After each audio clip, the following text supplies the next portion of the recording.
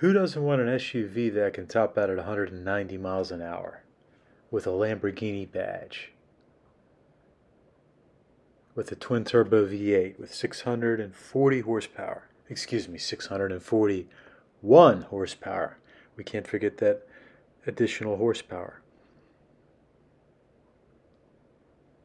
Beautiful car. Beautiful super SUV, I should say. This color, I believe, is blue Astraeus. Correct me if I'm wrong. You guys know I have a hard time pronouncing these colors, especially the Italian colors.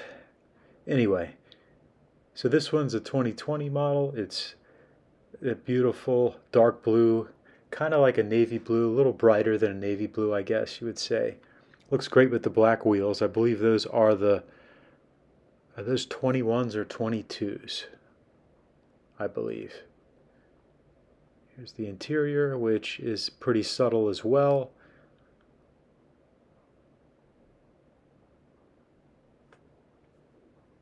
Look at those orange calipers. They're huge. You know, when this came out, I did not think we were going to see many of them. I thought it would be like, wow, there's a Urus. I'll never see one of those again. And what do you know? They're everywhere in New York City, Connecticut, out on Long Island, Miami, California.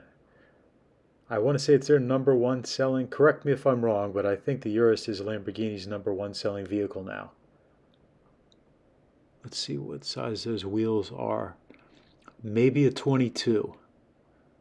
Comment below if you know the size.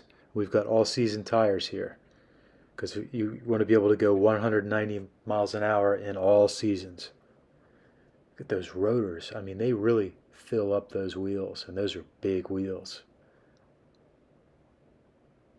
275.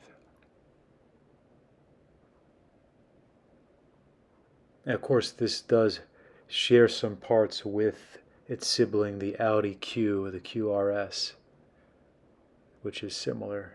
Still, it's an amazing vehicle. It's not a Lamborghini, though.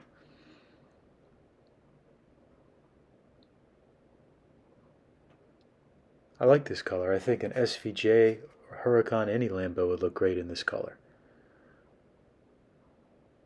Now with an SUV, even though it's a Lamborghini, I do like wild specs and wild colors on Lamborghinis, especially the Aventador and even the Huracan and Gallardo.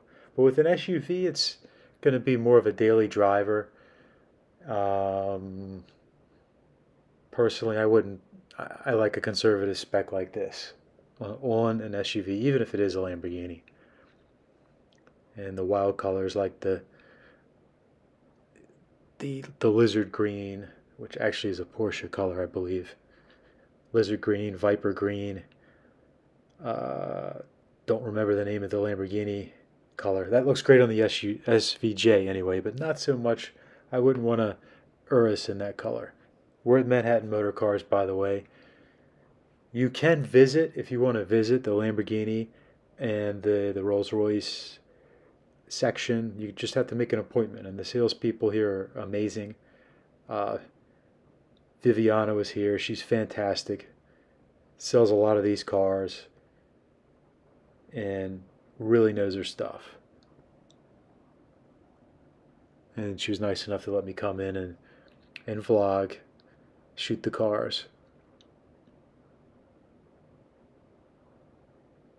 So this or the Audi RS, the QRS? What would you rather have? Comment below. Or is this just way too expensive for an SUV? Would you rather have a normal SUV like let's say like a Ford Explorer, you know, or something mid-tier like the Audi, and then have a couple of badass sports cars instead? Or do you like the idea of something that can do everything? This car can do a little bit of everything. Stay tuned, guys. We got lots of fun videos coming. Coverage from all types of events lately. Like and subscribe. See you soon.